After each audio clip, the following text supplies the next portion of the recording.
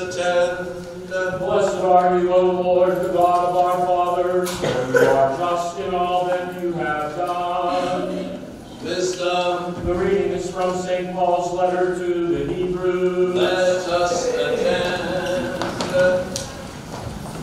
Brethren, by faith Abraham sojourned in the land of promise as in a foreign land, living in tents with Isaac and Jacob, heirs with him of the same promise. For he looked forward to the city which has foundations, whose builder and maker is God. And what more shall I say? For time would fail me to tell of Gideon, Barak, Samson, Jephthah, of David and Samuel and the prophets, who through faith conquered kingdoms, enforced justice, received promises, stopped the mouths of lions, quenched raging fire, escaped the edge of the sword, won strength out of weakness, became mighty in war, put foreign enemies to flight.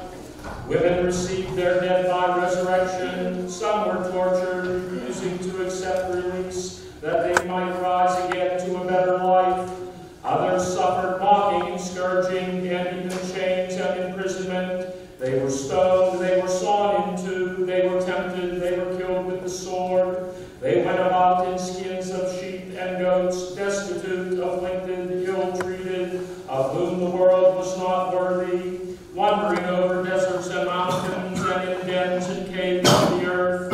And all these, though well tested by their faith, did not receive what was promised, since God had foreseen something better for us, that apart from us they should not be made perfect.